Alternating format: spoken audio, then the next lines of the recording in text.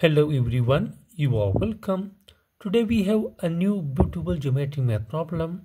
That is, here we have given a circle and there are two line segments which are perpendicular to each other and one segment is passes through the center of the circle.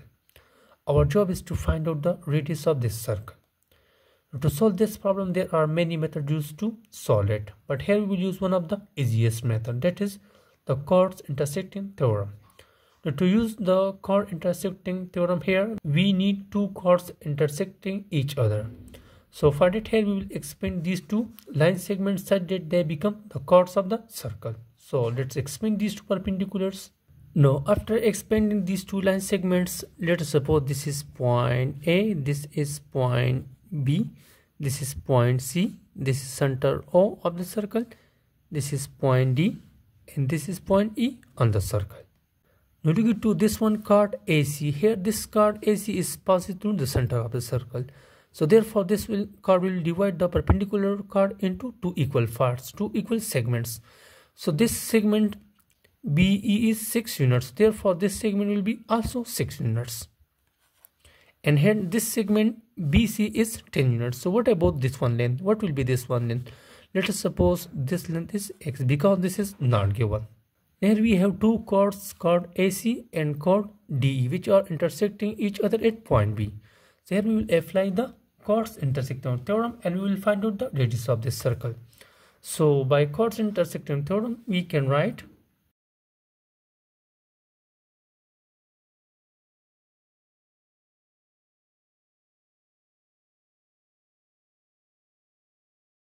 Now, by chords intersecting theorem, if we have two chords inside the circle such that the chords intersecting each other at a point, then the product of two segments of one chord will be equal to the product of two segments of the second chord.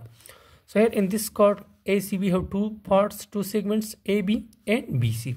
In this chord we have two segments DB and BE. So therefore here we can write the product of AB times BC will be equal to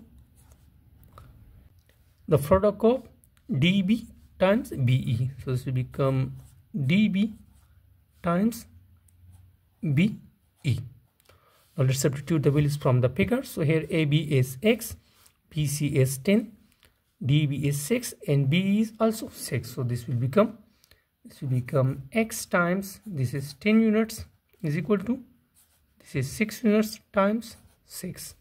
So this will become 10x is equal to 6 times 6 is simply 36.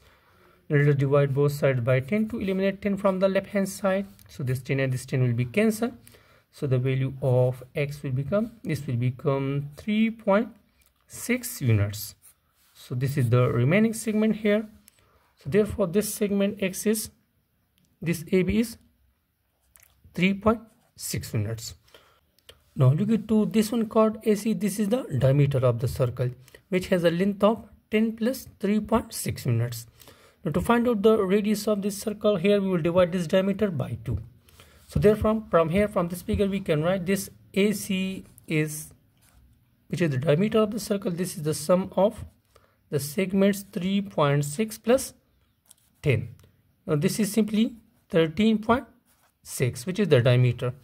Now dividing the diameter by 2, it gives him the radius of the circle. So therefore the radius of the circle will become, this will become 13.6 divided by 2. It is simply 6.8 units, and that is our final answer and final radius of the circle. So finally this radius of the circle, it is about 6.8 units, and that is our final answer.